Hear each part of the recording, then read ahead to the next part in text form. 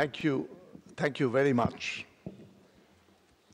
It's a great honor and a pleasure for me to be here at the Pontifical Academy. This has been a long-standing ambition of mine to be with you all. In fact, I did get an invitation once a couple of years ago when I was the chief economic advisor to the Indian government, and it happened to coincide with the Indian budget when you people were having your meeting. And I was very tempted to come, but I knew that I would be sacked from my job if during the budget I came away to the Pontifical Academy, so I could not. I also have to say that for me this is particularly personally important because of my education in a Catholic school in Calcutta, very progressive Catholic school. So I'm very dear to my own school. And another association, which I have to say here means a lot to me. My sister used to work very closely with Mother Teresa in Calcutta. And through her, I had two interactions with Mother Teresa. And these are very memorable. I know she has been controversial and people have criticized, but I also know that my sister, who is a skeptic and a non-believer, but having worked with Mother Teresa, she said that she felt that from her there was nothing but a huge amount of compassion and love for human beings.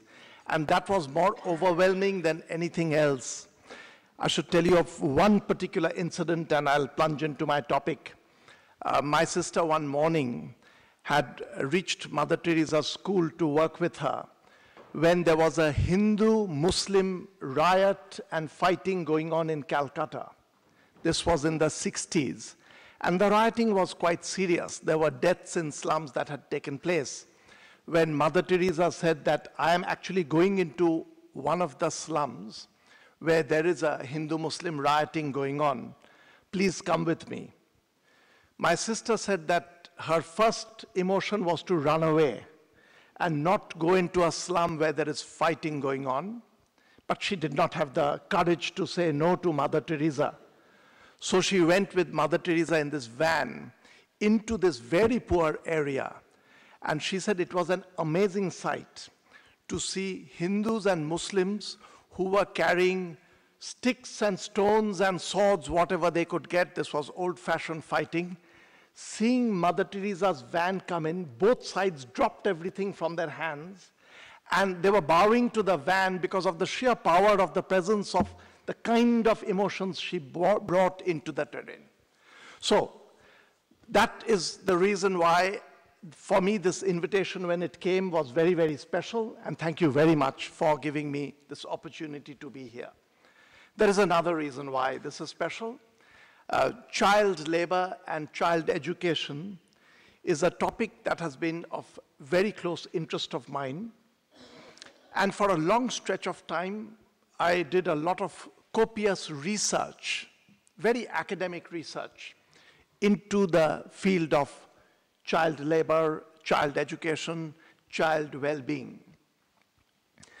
I was at the World Bank 16 years ago. I had come as a visitor, and there is extensive research going on in the bank. I had worked with them, collaborated with a particular person called Zafiris Zanatos.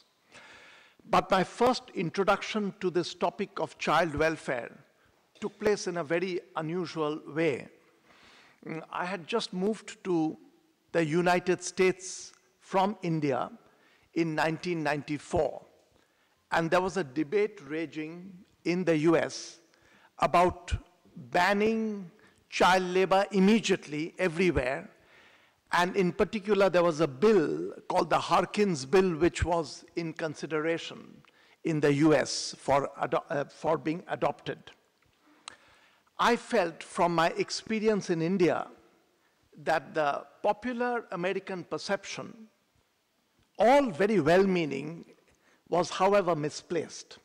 If you read the documents of the American legislation, there were two reasons being given for the widespread prevalence of child labor. Reason number one was greed and profit by entrepreneurs. They want the cheapest labor possible, and so they turn to children as the labor that they would employ. That was reason number one. Reason number two was laziness and sloth on the part of the parents who would rather send their children out to work than work themselves. I felt that the first assumption had some truth. The second assumption was not true at all. When you have child labor as a mass phenomenon, as indeed it is the case even today, today there are 168 million children working in the world between the age of 5 and 17, basically less than 17, 168 million children working. It was much worse earlier. But when you have child labor as a mass phenomenon, to say that it's the laziness of the children as a factor is wrong. Usually the children are desperate, and in a desperate situation, you push your children out to work. Yes, there are a few exceptions. The world is a diverse place. But for a vast majority of parents, it is the ultimate extreme situation which makes them send their children to work. So I picked up the pen, and the only time I've written an article for New York Times, I wrote an article and New York Times took it because I objected to the American bill. I said that I understand it's coming from a good desire for a better world, but one part of the assumption is wrong. And if you want to put an end to child labor, you cannot just with a stroke of pen say that from tomorrow no children will work. If you do that, you will probably cause, maybe child labor will end, but child starvation will increase. And these households will be in much greater suffering if you suddenly legislate. If you want to put an end to child labor, there is hard work involved. You have to provide schooling for the children. You have to provide better jobs for the parents. The main reason children work is when parents don't find any other option. If you provide them with decent jobs, they will not send their children to work because a vast majority of parents don't want to send their children to work. So I wrote a short article in the New York Times, which got picked up all around, and in fact, there was Senator Harkins wrote a letter on 5th of December 1994 attacking my position, and I have to say when a senator attacks you, you feel very honored. So I was very pleased by that, and I got engaged in the debate, and subsequently with a Vietnamese-American student of mine, Pham Hoang Van, I got into this field doing research. I was also, as I said, after that, there's been a long association in the World Bank where there is a lot of work, and in other places I have done work. I should tell you, I'm just very pleased that the Pontifical Academy has taken this topic up. There is a lot of research around the world, but there is research in Italy. There is Furio Rosati in Rome doing work on this. There is Mario Bigheri in Florence doing work on this. And if this is taken seriously, given the moral authority of the Vatican and this particular Pope who has a great amount of respect around the world, we can begin to make a much bigger difference than we have done thus far. But let me go back to the problem and give you a little bit of the history and where we have come today. As I said, the latest count is something like 168 million children working around the world, which is 10.6% of the children from the age of 5 to 17. So of that age group, 10.6% happen to be working today. So child labor, the brief number, you can keep it with you, is 10.6%, which is a great improvement compared to where we were in the past. So 1950, in China, child labor was 48%. In India, it was 35%. In 1860, in UK, child labor was 37%. After 1860, it started going down. So we've seen a history of very high child labor. It's come down, but you know, with 168 million people, there isn't very much comfort you can draw.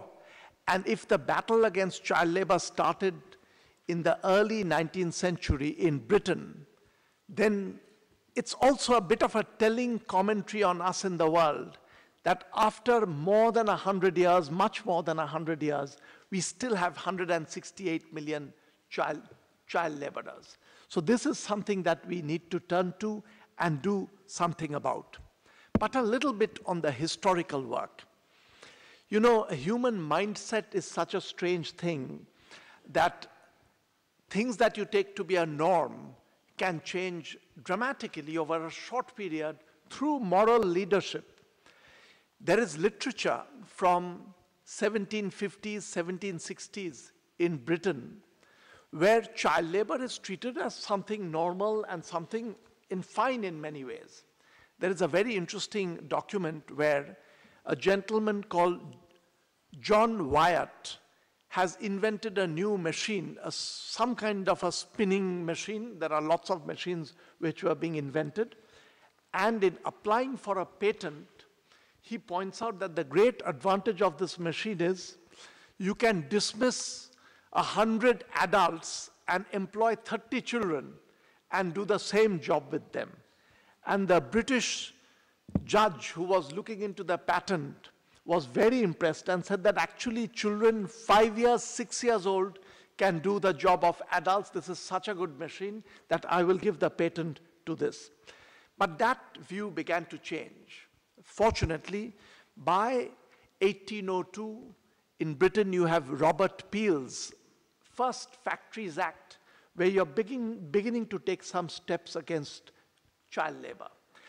1831 to 1832, over a 2-year period, there was in Britain a special committee was set up, a parliamentary committee, to investigate child labor because this was such an evil and children were being deprived from getting basic education. In many years ago, when I used to spend a lot of time doing this kind of research, the British parliamentary papers are huge. But if you read through this, there are interviews of people who had spent their childhood working round the clock, doing nothing else but working. And some of these are heartrending. I will just read out literally 3 questions that this committee was asking a person called Peter Smart. Peter Smart was a working class person in Britain. He had spent his entire childhood working. So the question, this is a parliamentary committee. Question, what were your hours of labor in that mill? Clearly, Peter Smart misunderstands the question and his answer is, in the summer season, we were very scarce of water. The parliamentary committee comes back and says, but when you had sufficient water, how long did you work? Peter Smart's answer, we began at 4 o'clock in the morning and worked till 10 and 11 at night, as long as we could stand upon our feet. And this is Peter Smart answering, but this is thousands and thousands of children doing the same. The question, you could hardly keep up for that length of time. Answer, no, we often fell asleep. This was life. You wake up at 4, you begin work at 4, you continue till night. And there have been pockets around the world, even now today, where child labor is excruciating, and this problem has continued on and on and on. What do you do about it? What is the impact on education that this has on children and their future? It's true that when you're working, you're not studying, you're not building up human capital that we economists talk about. But this has huge long-run effects. There has been a lot of research on the effect of child labor on child skills, educational skills, etc. But you know, we economists fuss a lot about what causes what. So there are studies. There is a study by Christel Dumas on Senegal, from Senegal. This is a paper published in 2012. The study by Bezerra, Ana Kassouf, Mary Arends Koenig on Brazil. Study by Victoria Gunnarsson, Peter Oradzem, Mario Sanchez in Latin America, all showing correlation between child labor, even a couple of hours of work per day, and the human capital formation. But one question which economists would immediately ask is, which way does the causality go? Often parents in very poor households are forced to make this choice. If you can send only one child to work and one child to school, you very often choose the child who is anyway more capable of schooling to send to school. So you may get a false correlation that those who work are not very good intellectually, so you feel the work is doing the harm, whereas actually it's the parents who have chosen to send that child to school. Fortunately, there is a very nice study done by, in this case, I have to say I'm a bit partial to the study because two of the three co-authors are students of mine.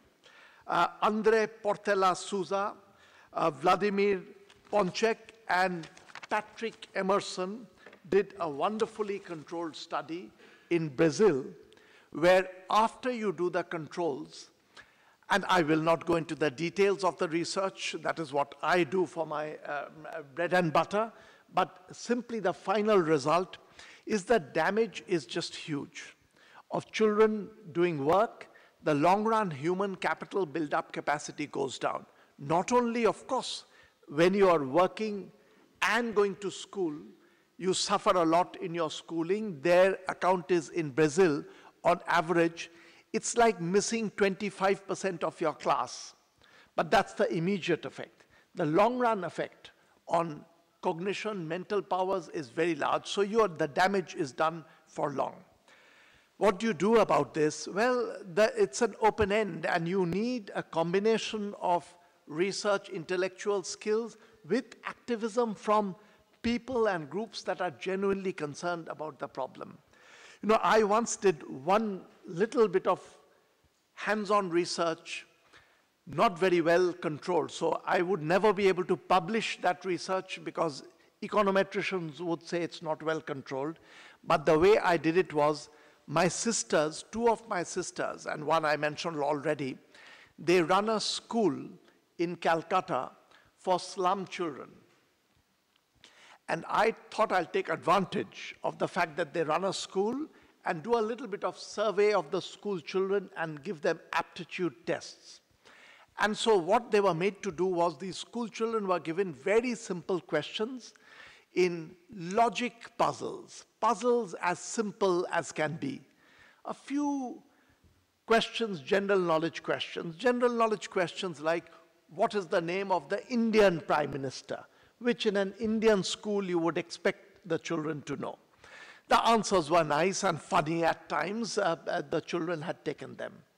I was very interested in associations as to children who do better in school, better in math skill, arithmetic skill.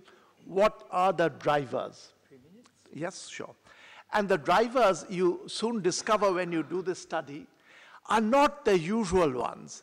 But again, if the children are, one thing which turned out very important, if there is conversation at home, if the parents talk to you or your foster parents, many of these children were with foster parents, if they chat with you, it does something to your mind.